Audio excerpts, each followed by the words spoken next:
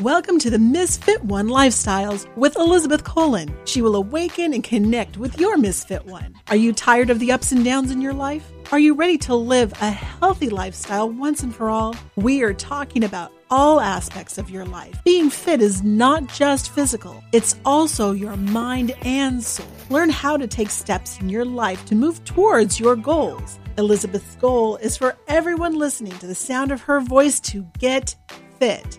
Let's get focused, let's get intentional, and let's transform. Now here's your host, Elizabeth Colin. Hey guys, and welcome to another episode of Misfit One Lifestyles with your girl, Elizabeth Colin, also known as Misfit One. And guess what, guys?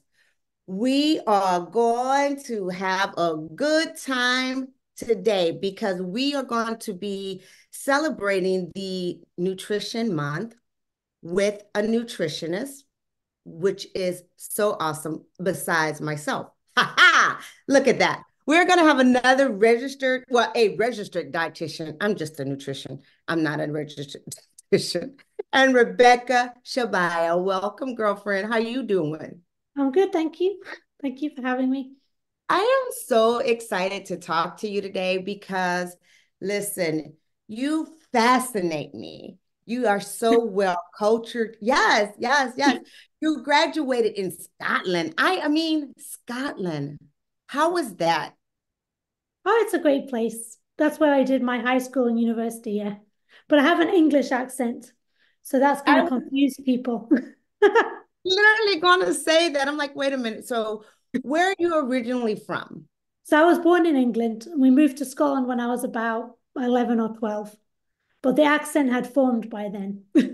Awesome. I love it. I love it.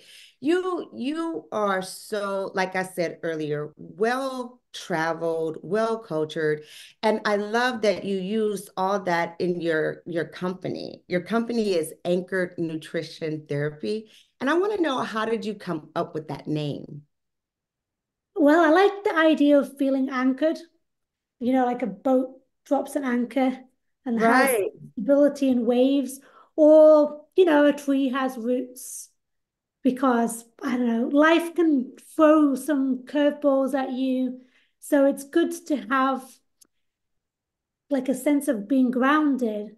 And I think when you have good, strong foundation of self-care, that gives you the strength to feel grounded.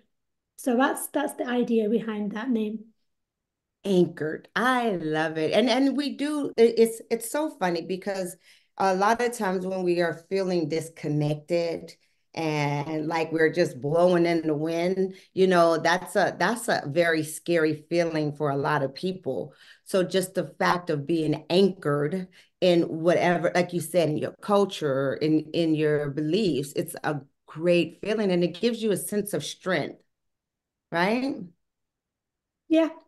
Yeah. And so what's great about this is, you have not only have you been a dietitian, a registered dietitian for 23 years, you you've worked in many clinical areas, but you've always put in passion for your travel and cuisine and just cooking and exploring. Let me ask you that. How has your background as a registered dietitian influenced your approach on working with clients and understanding their unique stories about their life and food and health?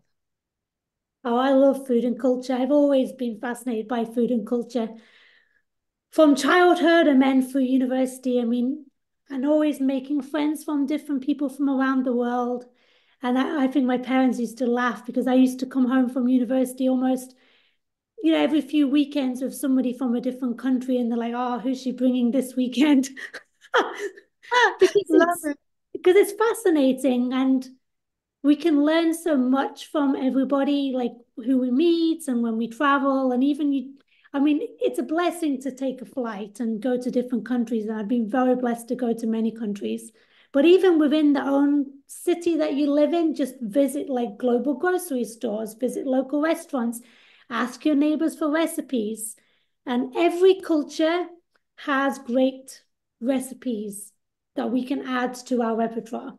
Rebecca, that was a good suggestion because I love to travel as well. That's why I was like, I can't wait to talk to her because we travel. I mean, I think it's key to human existence of us getting along is to be able to travel to different countries and experience that versus just watching what they highlight on television because what they put on TV, and even if it's not just culture, I mean, as a Black woman, what they portray on TV is not who we don't even know those Black people. We're like, wait a minute, what's going on? I've never seen that. So it's so important for us to travel the world and get to put our on eyeballs on it. But I love the fact that if you cannot travel, there are so many different cultures within your area that you can go to their grocery store and go and make a connection and a friendship with them and learn to, right? Yeah, it's a wonderful thing. And And so how even within the states, like every region of the states has its own food culture and traditions. Like northern folks will eat different than people in the south. And I'm sure in the Black community, you have family recipes and traditions passed down through generations. It's a food is love and food tells us stories. And I love, of course nourishes us too, but yeah, go ahead. I'm sorry, I cut you off. What did you say? and nourishes us too. But I think the enjoyment of it really is really important. Right. And that's what I think is so special about you, Rebecca, is that we all know that food is to nourish our body. But the mindfulness of the cultures actually steps it up to a whole different level when you do that. And and like kudos to you for doing this, because we really don't think about that a lot. And I'm being honest, I don't think about it either. But when you just said how different cultures, even within the state, I talked to my sister today because, it was Super Bowl Sunday. And I asked her, what did she bring? And she said, I bring collard greens with pig feet and ham hocks. I said, for Super Bowl Sunday? She said, yeah, because it was also Sunday. Yeah. So that's a great example of what you just talked about, right? Even within the cultures, we have different food that connects to our experience in life. Yeah. It's yes. I mean, and also the thing which fascinates me with Southern cuisine, how, particularly like the history is dark, but it Listen, tell also the shows the truth. beautiful resilience of people. Like, the enslaved people, they brought these like cuisines from West Africa. And I don't know if you've ever seen Michael Tweety, like he does a great job of bringing these recipes.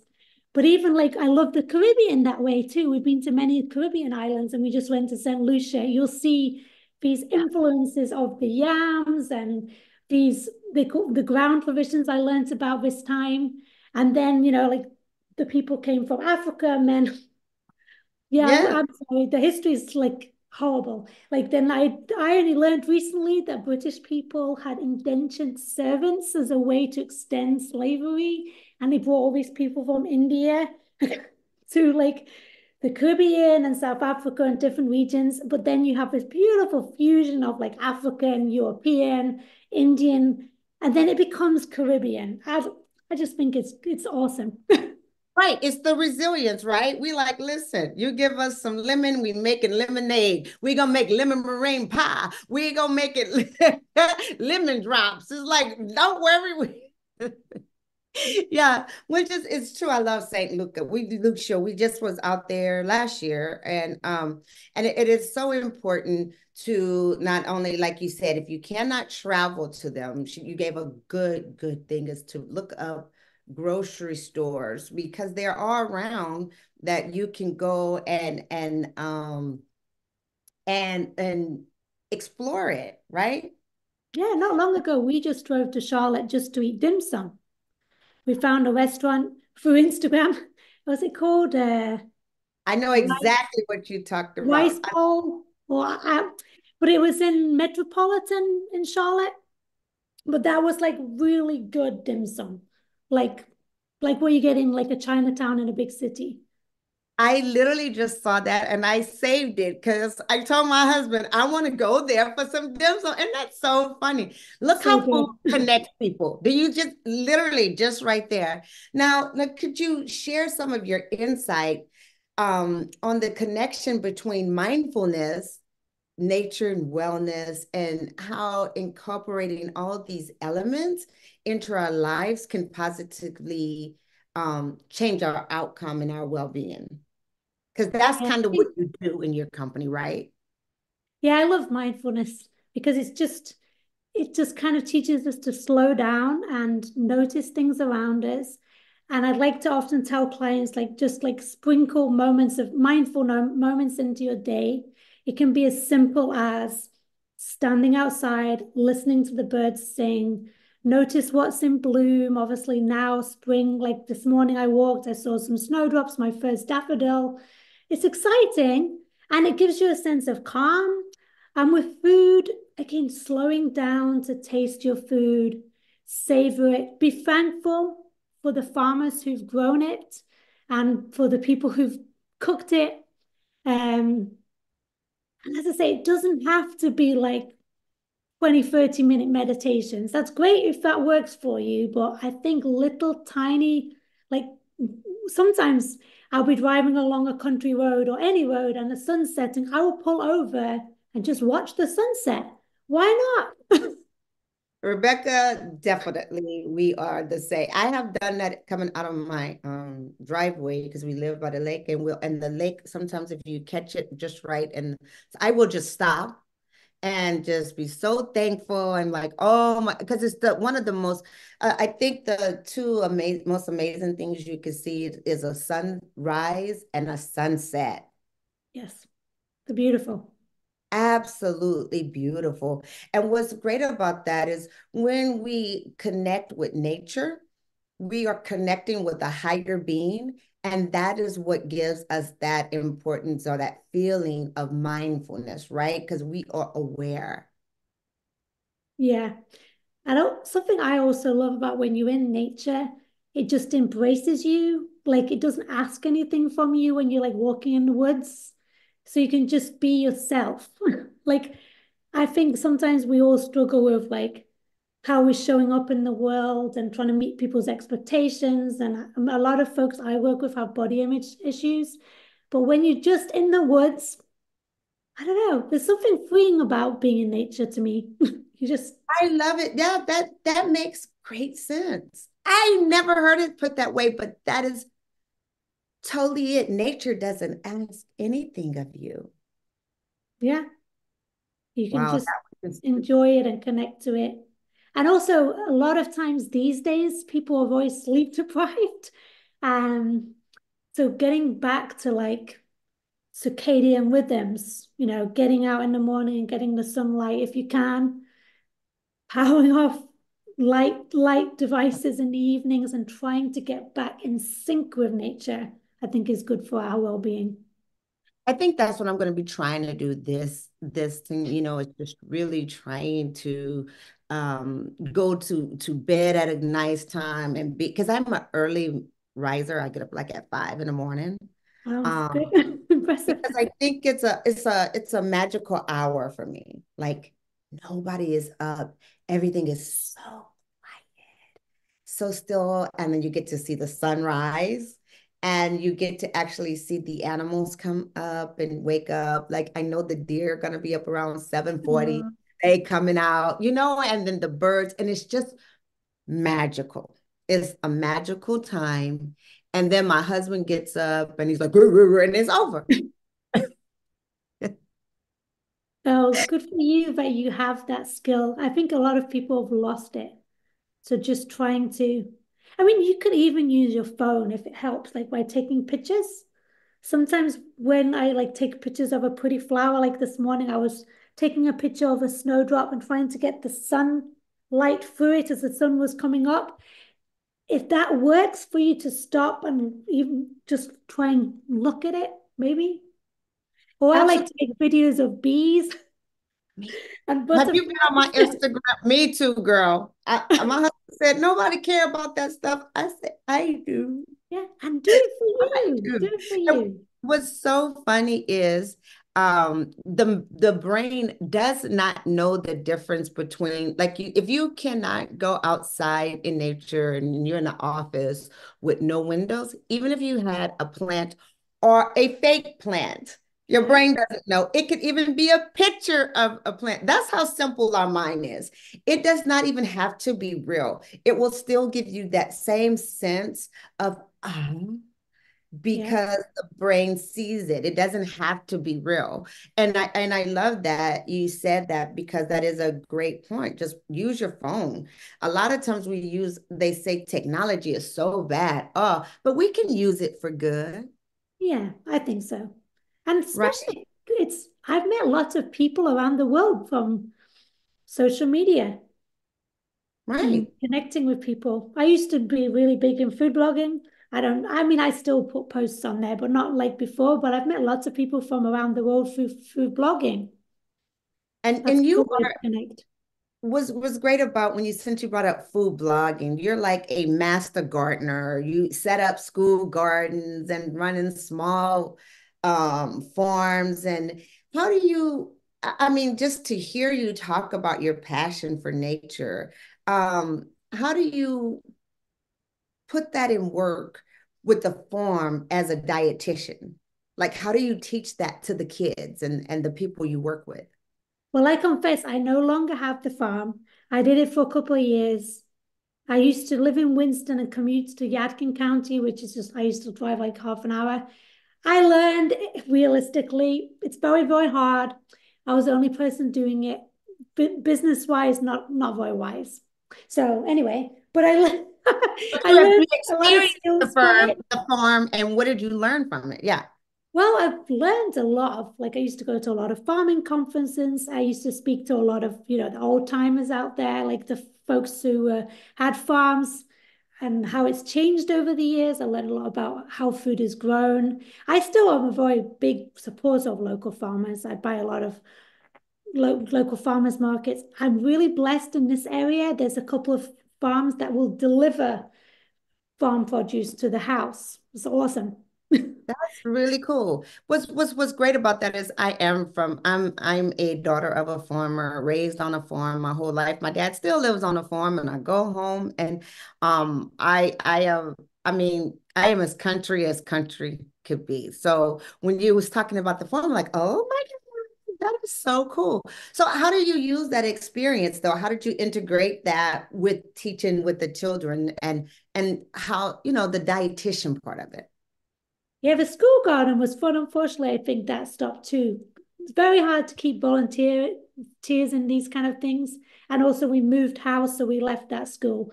But you know what's really cool, like with kids, the more they're involved in cooking, like, doing cooking classes. Airbnb do online cooking classes. I tell this to clients all the time. You go to experiences and you can take classes with people all over the world. I think we did one from somebody from France. We did sushi with somebody in Japan. We did Vietnam. And like they will send you the list of the ingredients. And then, like we're doing now, they will literally have you or other people and cook it with you. And they share their culture at the same time. Oh, Um, that's and I've awesome. gone on a tangent. But kids, so yeah, the more you No. expose them to cooking, trying new foods, visiting global grocery stores. My daughter loves going to Super G in Greensboro. It's a huge Asian grocery store. And growing food. Those kids in that school would like eat raw Swiss chard, or they will literally would just, even though you think, wow, that's gonna be a little interesting. They would eat it. Or I'd sometimes just grow like arugula because I wanted to see the expression because it's kind of spicy. Or I'd get like heirloom tomatoes from Right. local farmers, like cool, knobbly, different colored ones. And parents would sometimes message and say, my kid never ate tomatoes until they saw these cool heirloom ones. So it's exposure.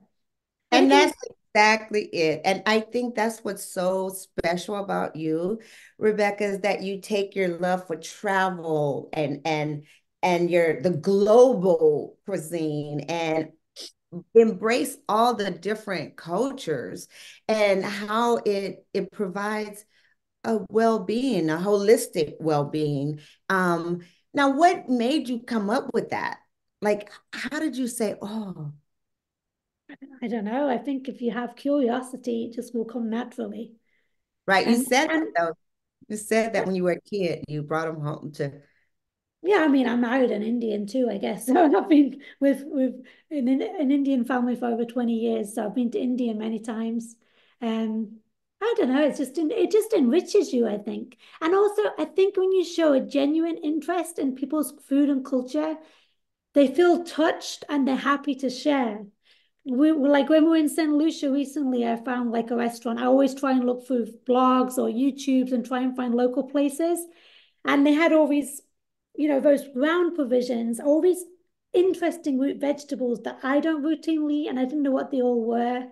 So I went up to the the folks at the front, and my daughter's like, with my plate. And I'm like, what are these? And then right? afterwards, I labeled it all in a picture, taro, cassava, sweet potatoes. And yeah, if you can do like walking tours or, meet with locals, you learn so much too. That's a great example. That's a great thing. You know what's so funny is when we were in the BVI, we went to where the soggy dollar was, made and Foxy's. It's the British Virgin Islands, and it was so beautiful. And we went there, and of course we were like the only chocolate drops that was visiting, right? So the locals first stopped by and was like, "Hey, you got family here?" And we like, "No." And then they said, "Oh, you visit." They got so excited. It was a school teacher. She took our pictures so Oh, that she could show the students because the students said, "Only white people come here." So she was so excited to show them. And then when we went to the restaurant, they brought us to the back and they showed us the trees and they gave us fruits. And so you're right. oh, that's We learned awesome. how it was so amazing. It looked like a kind of a pear thing until you opened it up and it had all these different little seeds. I actually did take a Oh, picture of that. I'm gonna have to bring it up. And it was like their apple. So you are right. I am so happy you brought that up. When you travel, Rebecca said it best. Try to really embrace the native cuisines I and think ask you have questions. to make a conscious effort sometimes to do that. I mean, we do a mixture of all kinds of travel, right? Where sometimes we stay in hotels, but these days it's pretty much all Airbnbs. It's just more convenient. The cool thing about Airbnbs, you can sometimes look to stay in neighborhoods rather than like historic centers, because then you can go to the local grocery stores. You often can like chat to locals. When the kids were small, when we traveled, I always go to local parks and chat to people in the parks. This time in St. Lucia, we rented an Airbnb in a little fishing village. It was it was a little bit rough around the edges. There was a handful of, in that case, there wasn't many white people. Right. A handful, pretty much me. Yeah. Not a handful. If I'm a handful, But okay. I think, and then we visited those high-end resorts for coffee or to use the beaches because the beaches are public. So they can't stop people going to them. Right. And then my kids at the airport, they said, "Oh, this is where all the foreigners are. We didn't see any."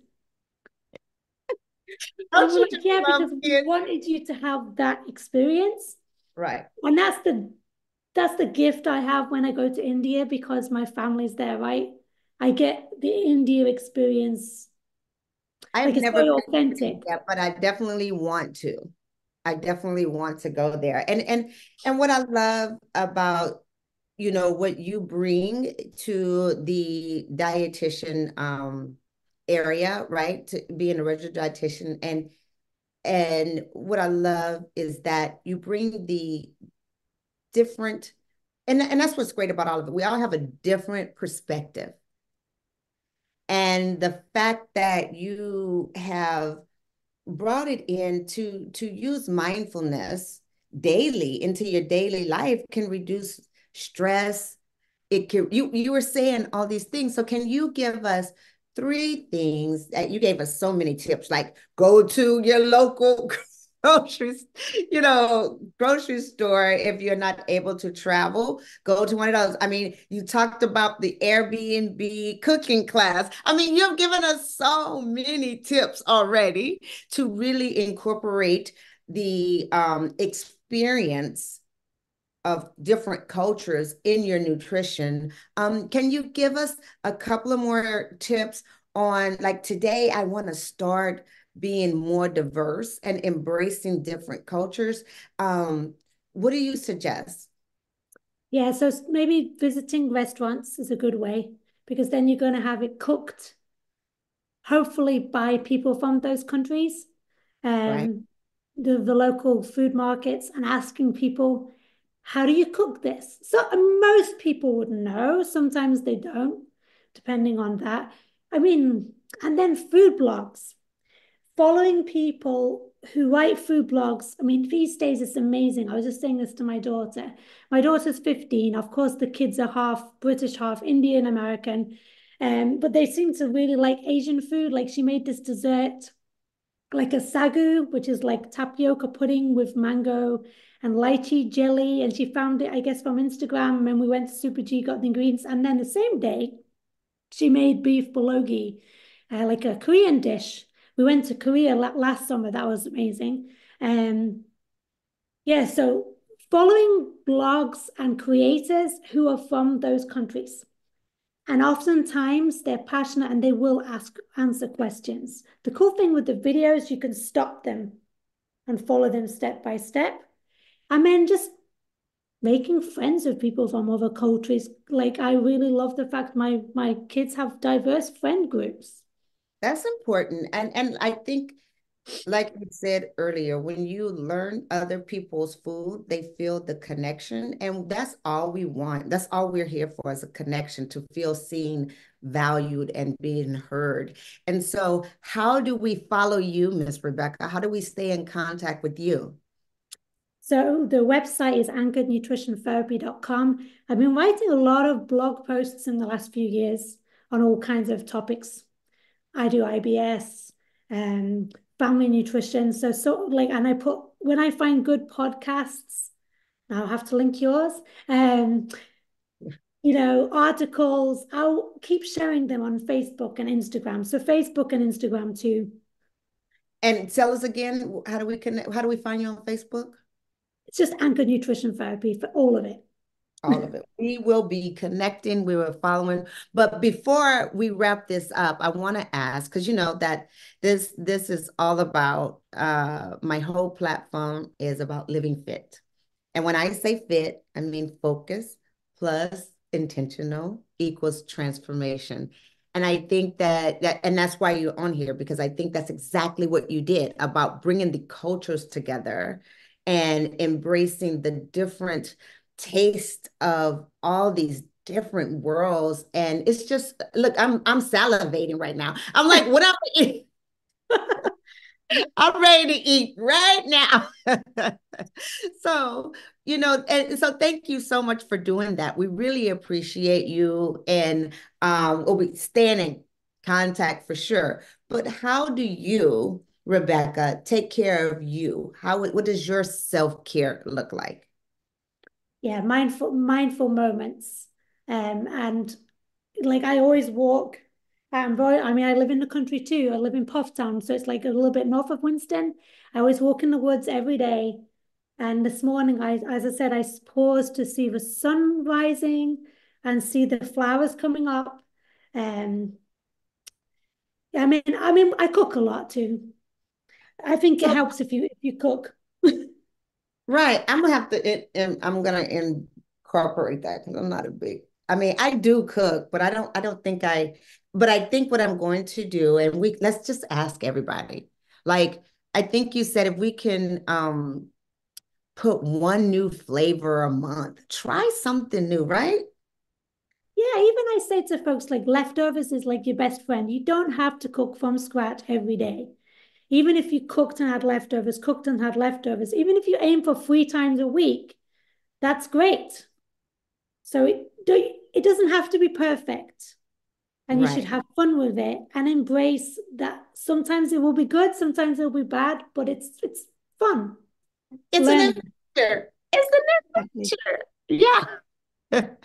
Thank you so much, Rebecca, for coming on and talking to us, because this has been so great. And follow Rebecca, like she said, she has so many different articles about irritable bowel syndrome. And what else? What else? Because I was on there today. I was stalking. I really like family nutrition, and I like to give people tips on how to raise their kids to be intuitive eaters, to trust their bodies, and to like to cook. I'm really proud that both of my kids have an interest in cooking and are cooking, because I meet a lot of adults who never learn this skill. And like the ability to cook is kind of like the gateway to good nutrition. Without those skills, it's much harder, in my opinion. That's it. That's all. We could end the whole show on that, because that is fact, Jax. Thank you so much again. And for everybody out there, it's your girl, Elizabeth Colin, and I want you to live fit. I hope you enjoyed this episode of Misfit One Lifestyles. Listen, when you are fed up and sick and tired of living this stifled, overwhelmed, and overstressed life, and you're ready to live the fullest, richest, and healthiest life by gaining more confidence, more energy, and more clarity, living in your best self, you know what to do, right? Go ahead, go to my website, misfit1.com. Sign up for our online courses, Creating Healthy Habit, so that you too can live fit, focus, move with intention, and transform your life.